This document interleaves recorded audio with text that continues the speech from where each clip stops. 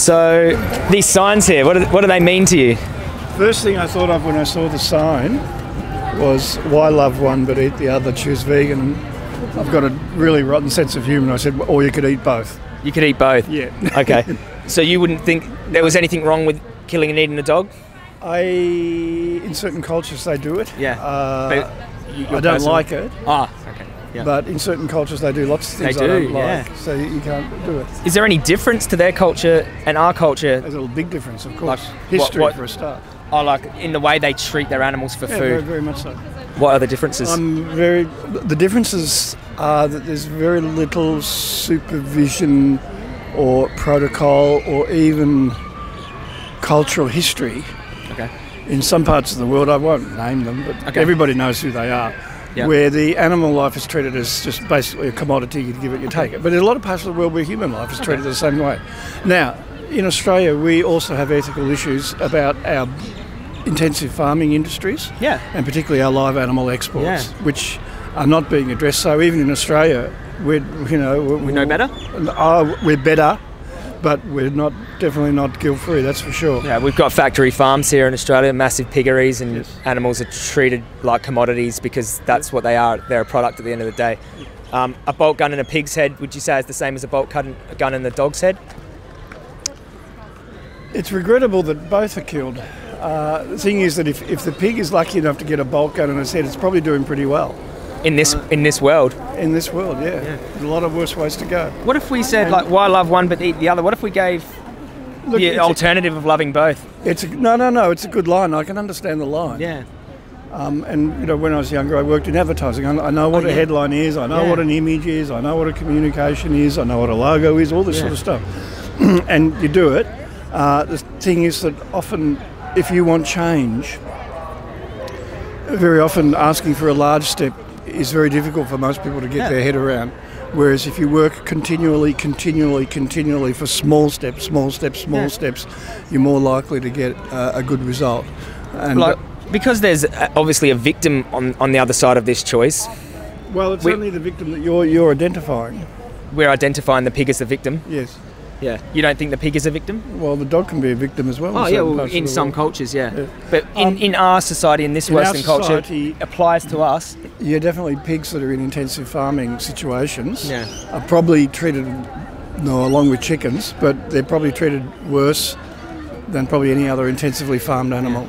So you personally would disagree with our treatment of animals for food? I agree. Wherever possible, I buy free range. Okay. And if there was another brand or branding level that came through that was ethically farmed, humanely farmed, humanely slaughtered, free range, I would definitely buy that product. So the free-range animals go to the same slaughterhouse as the factory-farmed animals? Not always. No, definitely not always. No, definitely not in piggeries. What slaughterhouse? Some of the country piggeries have their own small slaughterhouses where they're done much better, and they're not just herded into a truck and carted off. Can you define better for? Better, it would be as much as possible that the animal is not traumatised. It has a good life within that lifespan. It's not slaughtered too early. I don't particularly like lambs.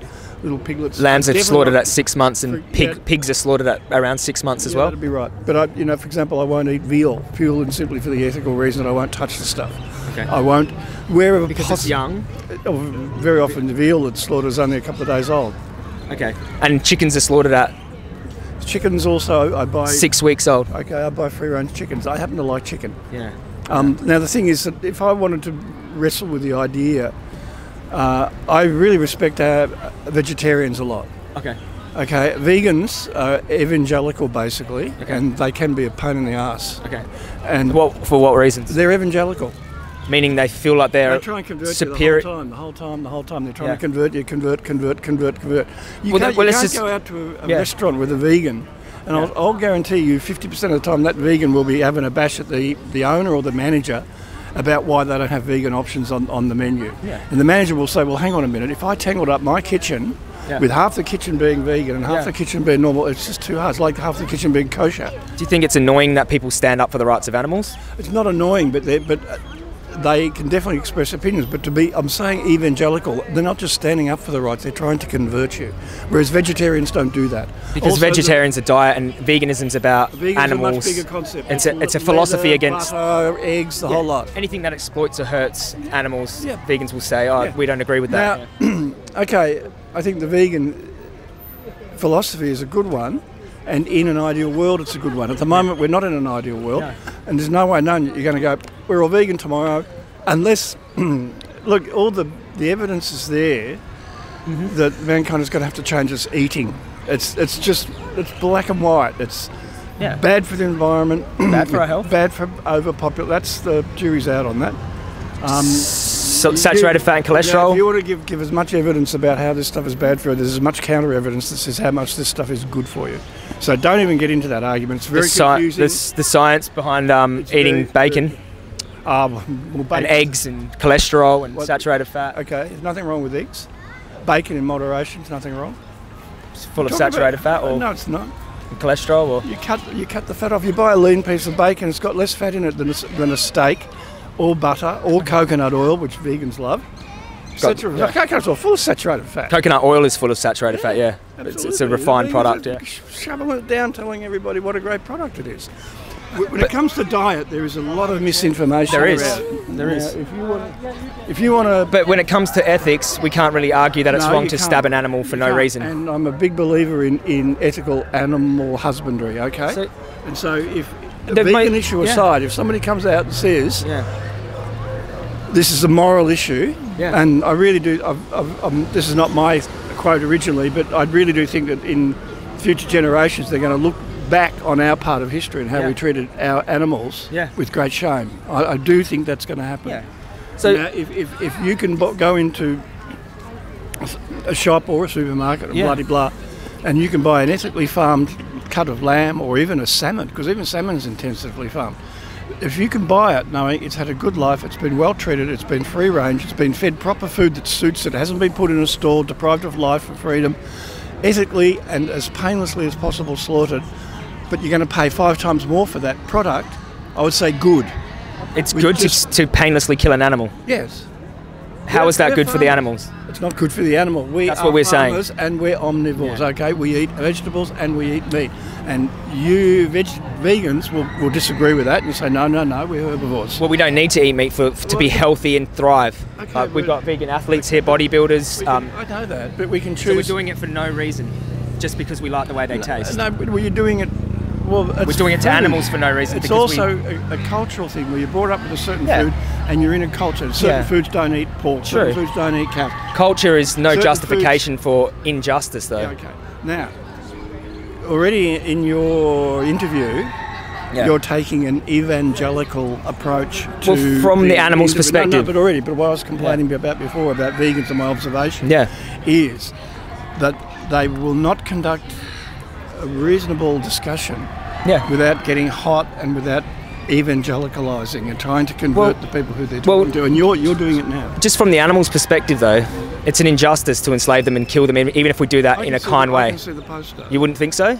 You don't think a bolt gun in the head in a happy animal? We've got a whole history of doing that. Humans, the whole history, 3,000 years of farming, and even going back to Neanderthal. Look at a paleo. 400 years of slavery. Okay, and you want to look at idealised cultures like, the American Indians and the Australian Aboriginal, and what are they doing? They're out there, they're hunting stuff, they're eating it. Yeah, in survival situations, it's a bit different to... No, not survival. A lot of these American tribes are very prosperous. Yeah. They just happen to like eating bison. There's a lot of things that happen in tribes that aren't ethical. You would agree? I think that... Like they rape each other, there's murder in tribes, there's people killing each other, there's wars, that's another argument as well. There's traditional cultures that go to war with each other and kill other humans. Yes. And that happens in culture. Culture's a big catalyst for these injustices. Now you want to bang on about anti-war and everything like this. No, we're just saying... We're humans. All I'm saying is, like, just because we've always done it and just because it's part of our culture, just because it's traditional and it's a habit, it still doesn't justify a bolt gun in an animal's head.